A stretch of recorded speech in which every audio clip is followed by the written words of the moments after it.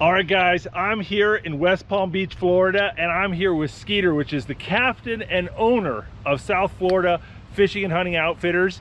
And today we are going to be shooting iguanas. This is a really unique experience, but also it highlights a big problem here in South Florida. And the government has now asked homeowners to shoot them and kill them, and they're just really trying to do what they can to get those populations under control because they are going bonkers here. But we're gonna do our part. We're gonna shoot some iguanas, and then we're gonna take them home and eat them. And I'm excited to see what happens. And joining us on this trip will be Drake, the iguana dog. Woohoo! We're going iguana hunting, guys. Here it goes. Soon, Drake. Soon we will get the iguanas. Hunting with dogs is like taking your kids. They're just so flippin' excited. It makes it so much more fun. There's like a little 3-foot iguana on the tips of these branches right here. I'm gonna see if I can grab them by hand. We don't want to shoot it because this is a park and you don't want to be shooting pellet guns around it. Try to be responsible. Oh, there's just a whole bunch of them in that tree. That's crazy. All right, our first iguana sighting, not our last. On safety. Yeah, just make, I'll go ahead. We've been here 10 minutes and we've already seen 5 iguanas. I remember a time when coming to Florida and seeing an iguana in the wild was a rare thing. You look around for these iguanas and you see one, and then you start seeing 2, then 3, then 4. I mean, they're just, seems like they're everywhere. Oh, I see him. Will it not come? Oh, you could probably jam. Bring water. Oh, he got him. There we go. Oh. See more in there?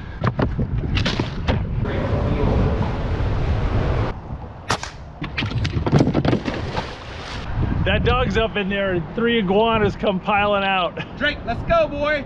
Good iguana dog. Come here, right here, here. Good boy. Good boy. Look at this.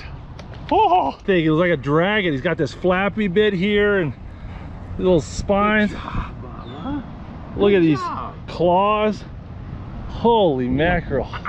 You know, hitting an iguana from this distance when everything's still is not too bad. But when the boat's going up and down, the wind's pushing us around, it's challenging. You got to be a little bit more instinctual and less like shooting out of range. There's a good one right there. Where? Right there on the banks. Oh.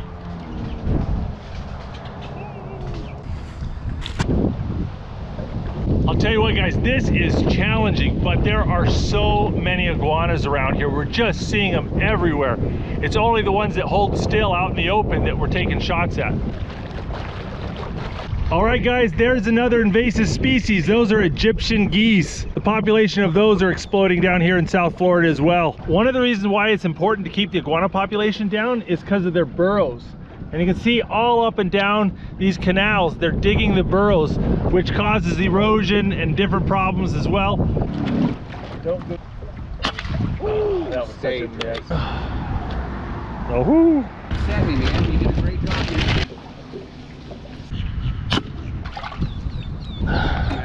so there's a couple guys up here with long poles with nooses on it, and these guys are paid contractors that are paid by landowners to come and remove the iguana infestations, just like you'd pay an exterminator.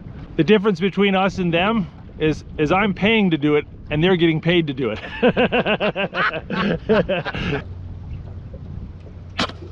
Wait. Just in that one person's backyard, there's 5 iguanas that I can see right now. 6, there's another one. So I mean, they're just thick in here. So the other thing is look how. Oh, there he is. No, that's too high. I ain't gonna make nobody happy.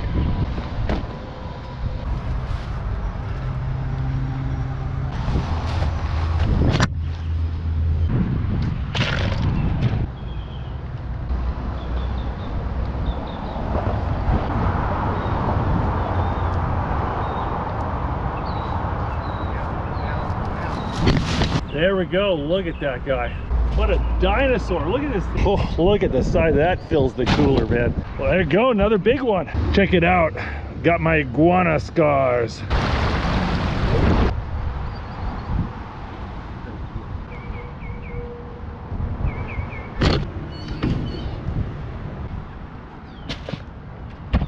All right, there's a big iguana on the bank over here.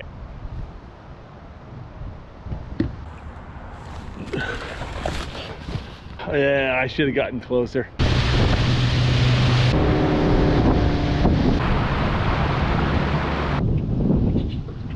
We're gonna go ahead and skin these iguanas and take them home and cook them. And I'm gonna show you guys how to cook up iguana curry. So all you're really gonna eat off of this guy is this. There's not really much of anything going on there.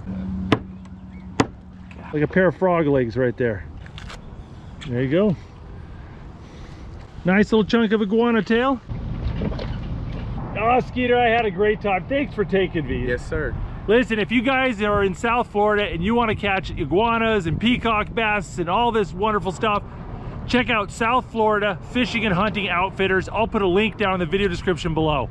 That was a load of fun, and honestly, I'm anxious to try these out and taste these things.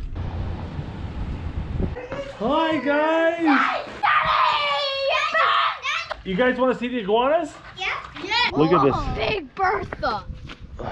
That's 1, 2, 3, 4, 5, 10 iguanas. That's gonna make a lot of iguana curry. What an interesting day. Every time I come down here to Florida, I learn something new and see something new, and it's just amazing.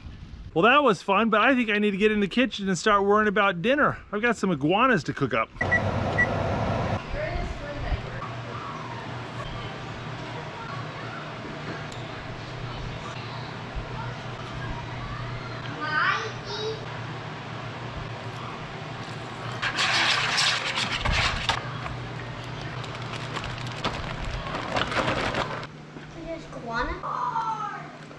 Now you notice how my Tandoori Iguana is not red. Most of the restaurants add a little bit of red dye to make that really bright red barbecue look on their tandoori chicken.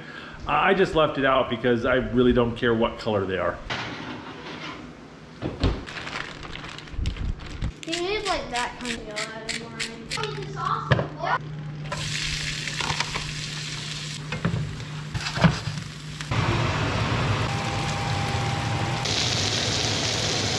All right, we got some tikka masala.